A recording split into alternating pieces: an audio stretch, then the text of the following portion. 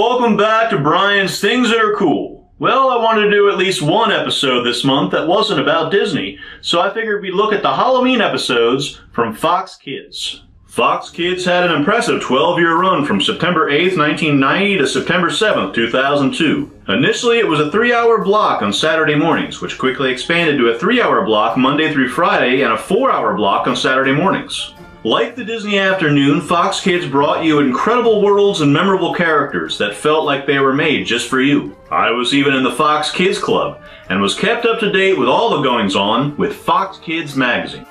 Of its 12-year run, I watched Fox Kids for its first 5 years. A lot of the shows that shaped my childhood came from this period, and are still counted among my favorite shows. As I've said before, I'm always drawn into the Halloween or horror-themed episode of any series. And for Fox Kids, that's what we're looking at today. This is a spooky Fox Kids Halloween. We'll start our ghoulish trip off with Bobby's World. Bobby's World ran on Fox Kids from 1990 to 1998, and followed the daily life of Bobby Generic, whose overactive imagination causes him to misrepresent common sayings made by the adults, resulting in rather non-sequitur fantasy sequences. The character originated one day when comedian Howie Mandel choked on a piece of cake, and could only let out a little funny voice while attempting to clear his airway. This was enough to base a character around for his stand-up act, and it proved to be so popular that soon Fox came calling. The episodes were based on stories from the childhoods of Howie and the writers, and all opened with a live-action / cartoon segment with Howie and Bobby that, watching it now, is rather awkward. Hi! Welcome to Bobby's World, I'm Howie! Our Halloween episode came in Season 1, Episode 8, Night of the Living Pumpkin. Bobby can't go trick-or-treating because he's too little, so he helps Uncle Ted turn the house into a haunted house. There are a few cute moments here and there, like Bobby's sister unknowingly becoming part of the haunted house tour, but the standout are 3 brief fantasy sequences with Bobby being chased by monsters, Bobby being served to monsters as dinner, and 2 aliens trick-or-treating as kids. The backgrounds in these sequences of graveyards and spooky castles just really gets that Halloween feel.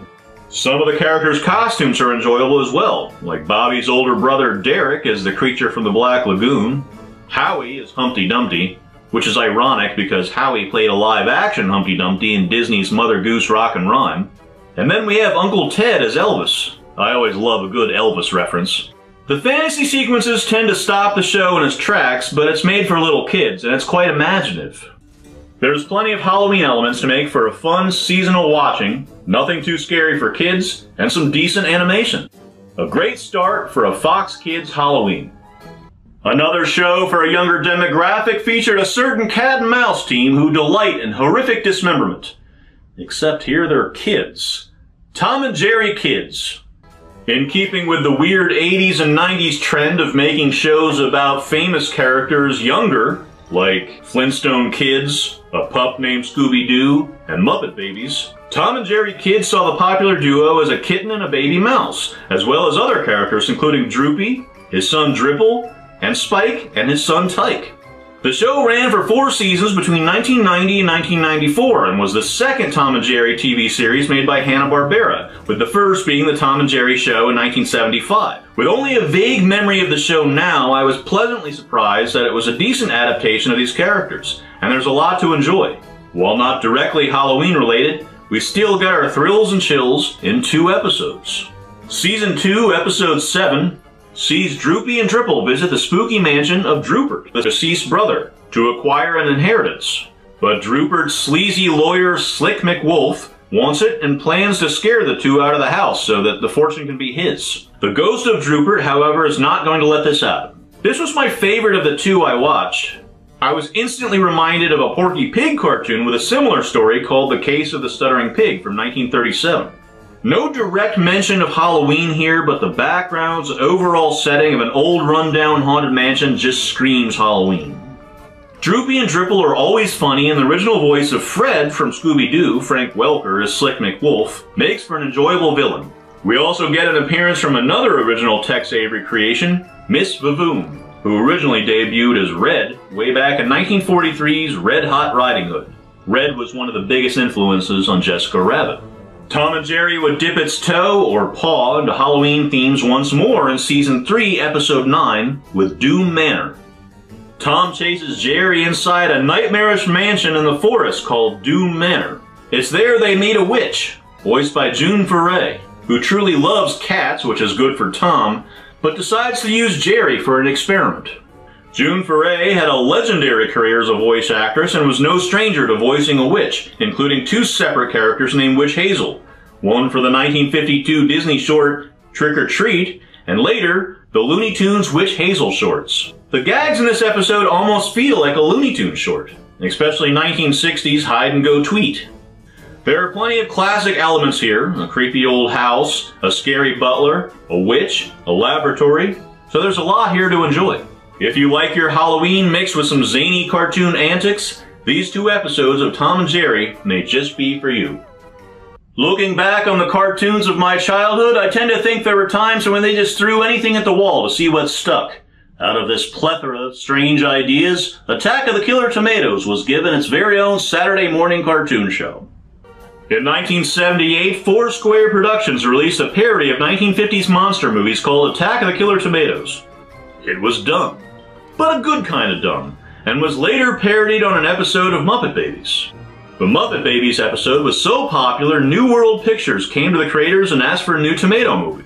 Not even thinking they'd ever make a sequel, the creators came up with Return of the Killer Tomatoes, which was so successful, New World decided to turn the franchise into a Saturday morning cartoon.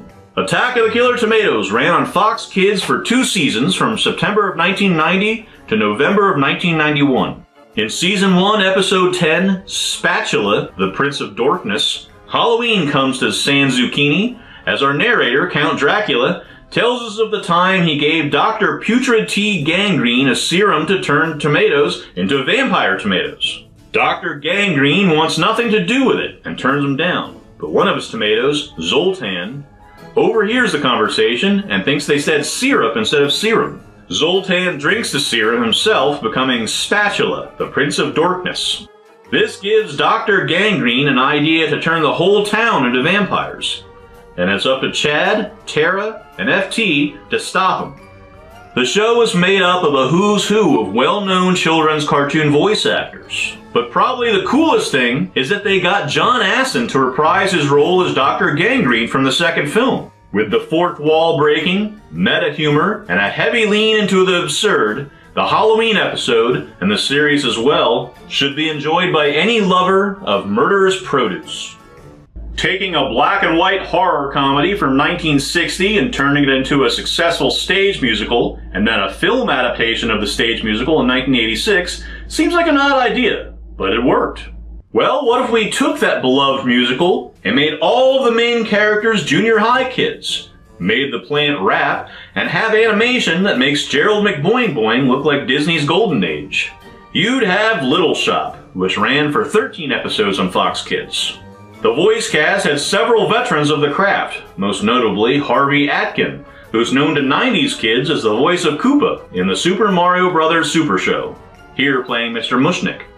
The fright-filled episode 8, Untitled Halloween Story, aired on October 26, 1991. Seymour, while scared of Halloween, goes trick-or-treating for the first time with Audrey. Outraged by the barbaric tradition of carving jack-o'-lanterns, Audrey 2, or Junior as he's called on this show, decides to tag along, with plans to steal all the pumpkins in town so he can give them a proper burial. Throughout the episode, there's an odd subplot of human Audrey, who's Mr. Mushnick's daughter in this version, wanting to be a telephone operator. That kind of sums up the nonsensical nature of the show. It's not insane but enjoyable, like Ren and Stimpy. It's just a bit of a mess. The music segments can be a bit jarring, but every now and then, there's a catchy song like the Bo Diddley-inspired number. It's nothing personal, it's just Halloween time again. Halloween is the pumpkin day. The cheap animation and backgrounds can be creative, but they also can be rather busy. The Halloween elements of this episode are enjoyable, with a climax set in a foggy graveyard, and the pumpkins brought to life by Junior. If you're a fan of the film, or the musical, this is probably one to check out only out of morbid curiosity. It's weird, makes bizarre changes, the plant raps, God help me, he raps. It's Little Shop. With the new movie coming out this year, this one seemed timely, Beetlejuice. Beetlejuice was produced for ABC and ran on both ABC and Fox Kids for 4 seasons between 1989 and 1991. It was one of the first animated shows to air on 2 networks at the same time. There are quite a few changes made in the show from the movie. The big one being is that now, Beetlejuice and Lydia are friends, and they have most of their adventures in the Netherworld, changed from the afterlife from the film. These changes open the door to all sorts of possibilities and creativity. Of 94 episodes, 2 were centered around Halloween. Season 1, Episode 8, Laugh of the Party, sees Lydia throwing a Halloween party to show up a snobby girl from school named Claire. Unfortunately, the only costume available to Lydia is an embarrassing bunny suit. She has no decorations, or food, and no guests. Prospects for a big blowout seem bleak. That is, until Beetlejuice, disguised as a party planner, Mr. Beetleman, convinces the Dietzes to hire him. As anyone could have guessed, this proves to be a bad plan, as the supplies he buys all come from the Netherworld, including odd decorations, food, and something called Party People in a Can. The can is opened, releasing the monsters meant to liven up the party, but as Lydia discovers by reading the warning label on the can, you should never open a can of Party People on a full moon. The results are disastrous, and Lydia and Beetlejuice must rush to get the ghouls back in the can. Plenty of great Halloween imagery on display here, such as Beetlejuice's head turning into a jack-o'-lantern and the party guests in the can. Seeing the regular human characters in costumes was a treat as well. There's also a segment that shows up in other episodes as well of a Netherworld TV pitchman that is done in early computer animation, which has a charm to it. We get a glimpse at the Netherworld and its creatures, but this episode is primarily set in the human world. Halloween fun returns to the Dietz household in Season 2, Episode 6, Bewitched, Bothered, and Beetlejuiced. Lydia decides to spend Halloween in the Netherworld. Unfortunately, her cat Percy decides to come along and gets taken by a witch on her way to the witch's ball. To get Percy back, Beetlejuice and Lydia must disguise themselves as witches and sneak into the party. The Netherworld setting makes this one stand out a little bit more, though it's not as crazy as other episodes set there. This is where the true creativity of the show comes from. If you like your humor with a touch of the macabre, just say his name 3 times. Beetlejuice. Beetlejuice. Shut up! You fucking crazy? We don't want that guy running around in here. Next, let's see how they celebrate Halloween in Neverland. This is Fox's Peter Pan and the Pirates. Fox's Peter Pan and the Pirates was one of the more ambitious adaptations of J.M. Barrie's original tale, and ran on Fox Kids from September of 1990 to September of 1991, with 65 episodes in all. Featuring a stellar voice cast including Max Goof from A Goofy Movie, Jason Marsden, Jimmy Neutron, Debbie Derryberry, and none other than Tim Curry as the villainous Captain Hook. The show expanded upon its source material, but still kept the feel of the original stories. Episode 25, All Hallows Eve, brings us Halloween in Neverland, as Peter and the Lost Boys are out for a bit of mischief when Peter steals a pirate's lantern from a cave and accidentally releases the ghost of Jack-o'-lantern. The ghost gets Smee to steal the lantern back from Peter and bring it to a volcano to be able to release all sorts of other supernatural beings to spread mayhem all over Neverland. Thus, Hook and the pirates are forced to team up with Peter and the Lost Boys to stop the ghouls before Neverland is completely overtaken. Fox's Peter Pan and the Pirates is criminally underrated. I loved it as a kid and it still holds up. This episode gives us the familiar imagery associated with Halloween, such as ghosts, skeletons, and witches, but goes a step further by giving us absolutely gorgeous, dark and macabre watercolor backgrounds of dark caves and pirate ships. The ghost having an Irish accent plays into Halloween's origins, and the series as a whole just has that swashbuckling adventure feel that I love. Unfortunately, in the States, there have only been a few episodes released on VHS back in 1992, but the series is available on YouTube. Go check it out. It's a truly phenomenal series with a spooky and atmospheric Halloween episode that's sure to hook you right away. Most kids' cartoons shows stress the importance of helping people, but not Eek the cat. With his catchphrase of "it never hurts to help," Eek, the eternally optimistic purple cat, is constantly punished for all of his good deeds. Coming from the strange mind of Savage Steve Holland, the man who gave us Better Off Dead and One Crazy Summer, which both had segments featuring his talents as an animator, Eek the Cat ran on Fox Kids from 1992 to 1997. Holland based the show on his own cat, also named Eek. From the second season onward, the show was renamed Eekstravaganza, and the Eek cartoon was paired with The Terrible Thunder Lizards, which featured frequent Savage Steve Holland collaborator Curtis Armstrong as a caveman named Scooter. Halloween is in full swing in Mictropolis. In Season 1, Episode 6, Halloween Eek, the bratty kids of Eek's owner are getting ready for Halloween and can't navigate their two-person giant chicken costume because they're too short to see out of the head. Eek steps in to help and promptly gets separated from his owners during trick-or-treating, ending up in a graveyard. While there, he runs into a ghost named Crypty, who's also been separated from his family and must find them before Halloween is over, or he'll be forced to wander Earth as a lost soul. Eek's "It Never Hurts to Help" motto lands him into more trouble when he discovers that both the kids and Crypty's family have been taken by a witch. I had forgotten how great this show was. It doesn't have the violent nature of the animated segments of One Crazy Summer or Better Off Dead, but Holland still delivered something just as wacky with high-quality animation. Witches, ghosts, costumes, and magic spells mixed with Eek's usual brand of insanity to give you a Halloween special you won't forget. There are a number of great mysteries in life. Why are we here? Where do we go when we die? Where on earth is Carmen Sandiego? Where on Earth is Carmen Sandiego started life as a popular series of computer games before being adapted to a cartoon series that ran on Fox Kids' Saturday morning lineup for 4 seasons between February of 1994 to January of 1999. Every script had to be approved by Carmen Sandiego's copyright owner, who felt children's TV was too violent and didn't have enough educational content. This came on the heels of the FCC federally mandating such rules, which killed a lot of shows that I liked. Tales from the Crypt Keeper being a great example of this, as the second season dumped all of the fun horror elements in favor of lame morality plays. Thanks, FCC. That said, Where on Earth is Carmen Sandiego is at least done well, and surprisingly, did give us a Halloween episode. Season 4, Episode 2, Trick or Treat, opens with our Queen of Thieves, Carmen, being tricked by her main kid detectives, Zack and Ivy, during a heist in China, and she decides to get even with a Halloween trick. Carmen begins sending Halloween-themed clues that were given the history of by Zack and Ivy's computerized, disembodied head that looks like Egon from Real Ghostbusters.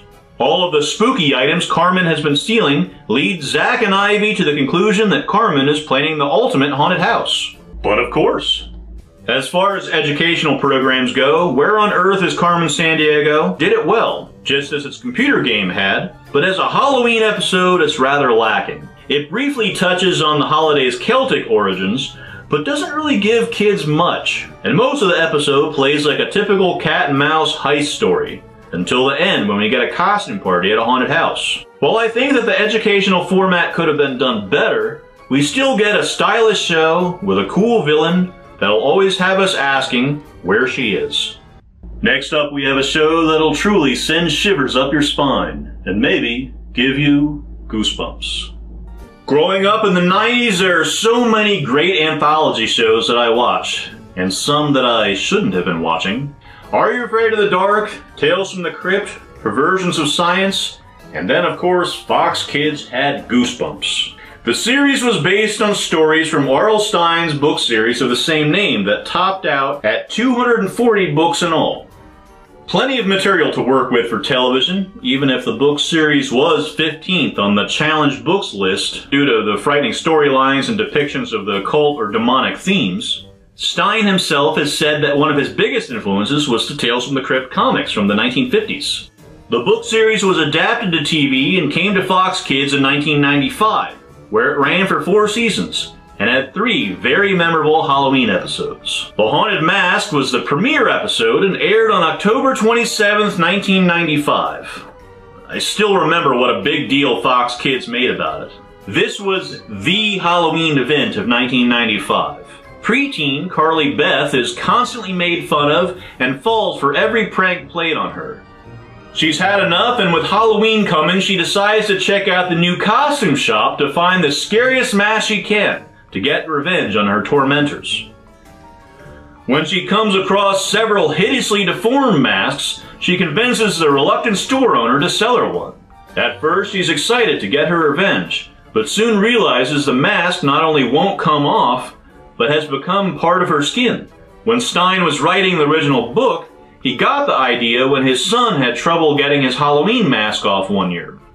Like Zeebo the Clown or the ghastly Grinner from Are You Afraid of the Dark, the Haunted Mask became such an iconic villain for the Goosebumps series, it got 3 sequels, though only the Haunted Mask 2 was adapted for the TV series. Haunted Mask 2 aired the following year on October 29, 1996, when Steve, one of Carly Beth's bullies from the first episode, decides against going as a pirate this year. He finds another one of the haunted masks from the costume shop, a decaying old man with spiders in his hair. Like Carly Beth the year before, his choice in masks proved to be a very poor decision.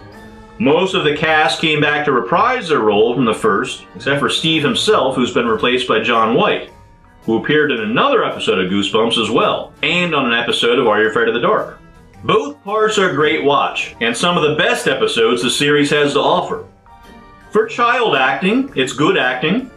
It has impressive effects for a 30-year-old kids show, and a creepy atmosphere, and a villain that can be a little bit scary for younger kids, but still a lot of fun. Season 2 saw another Halloween episode, Attack of the Jack-O-Lanterns, which aired on October 26, 1996. On Halloween, Drew's friends, Shane and Shanna, pay a visit and offer to help her scare 2 of her bullies. I guess there's a lot of bullies in this world. This is one of several episodes with a twist ending, which I think Stein would perfect in his later series, The Haunting Hour.